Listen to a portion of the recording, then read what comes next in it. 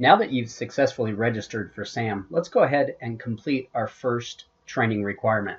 So what I'm going to do is I'm going to open up a new tab, and I'm using Google Chrome. I'm going to go ahead and search SAM Cengage, get to the SAM Cengage website, and then I'm just simply going to log in.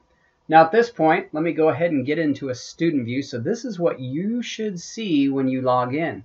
First of all, if you have many sections that you've registered for, simply choose the correct section for this term. At that point, if we scroll down, we'll start seeing on our calendar scheduled items that we need to complete. Here's our first training, and if you notice here, it tells us what the due date is for this assignment. Many ways to get to the training. You can click here, or you can come to the due date, mouse over, come on now, and click the link here. At this point, we'd start the training. I'm going to go ahead and move this up to the center of my screen. You would want to watch the introductory video here. And then once you're done, you can either observe, which will walk you through the process of completing the assignment.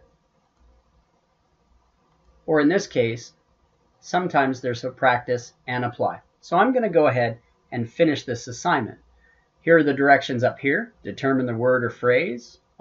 On the right corresponds to each statement on the left, and click the statement. So what I find is application software programs for mobile, that's going to be apps. Notice it starts to link.